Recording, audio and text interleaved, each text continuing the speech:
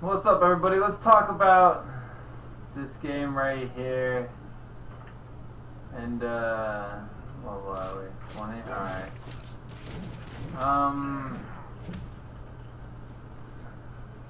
This is Black Desert. I'm just trying the free trial.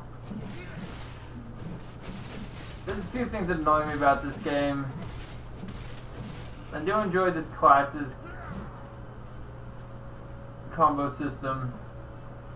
It's alright, my stomach's been acting up after I drank a soda. Surprise. Oh man, I get something up on my hair.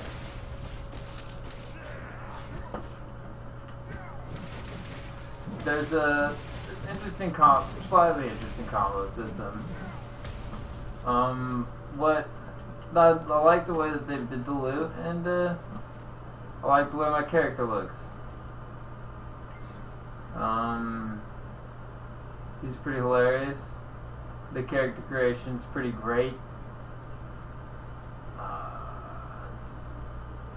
There's some artificial length in the game to what effect that they think they're getting at, I'm not sure. I just started playing this morning for a little bit and I'm already level 20. So there's massive experience hikes at high level, but low level apparently doesn't mean anything. So I don't know.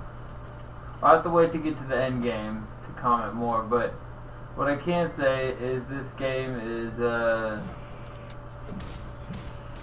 it's got some frustrating things about it, like in particular all the chat settings, the questing. The questing has good and bad things about it.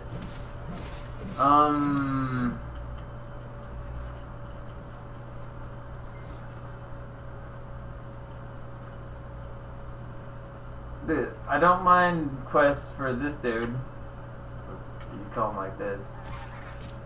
I'm getting fucking fucked up. I don't mind doing quests for this guy so much, but I'm just not about that questing life.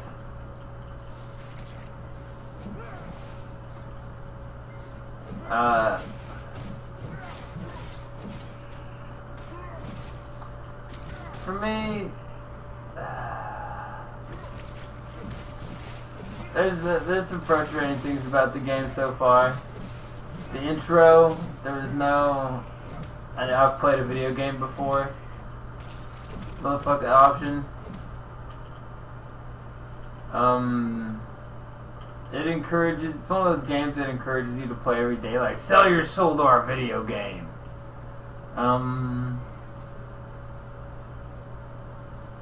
The idea that you can level up to cap level in like a few days or so, and then to complete from there the next, like you level up to 60 or whatever is supposedly end game, and then each level after that you experience horrendous experience hikes, and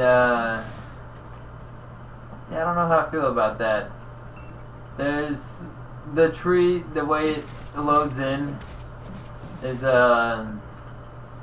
close pop in, and I don't know how I feel about that. There's some things in it that aren't too bad. There's also some serious bullshit in this game.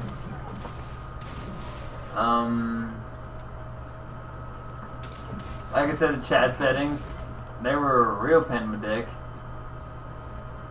And in general, the things the game makes you do. There's maybe also maybe there's difference of kind in the avenues of play. But most of the difference just seems to be differences of scale, to the point that there's things like, you know, I was seeing items being sold for like 39 million silver. I've talked about how in games ridiculous funds are bad, and this is an economy that could lead to accretion easily, massive inflation, because it's like it already doesn't mean anything. There's a lot of stuff that could go wrong with an economy where you're paying 23 million billions of silver for an item. So I don't know about that, but regardless, I'm gonna keep on playing, check it out, see how it goes. The combat system is fun on this guy. I don't know about anybody else. If I wasn't playing this guy, I might get bored.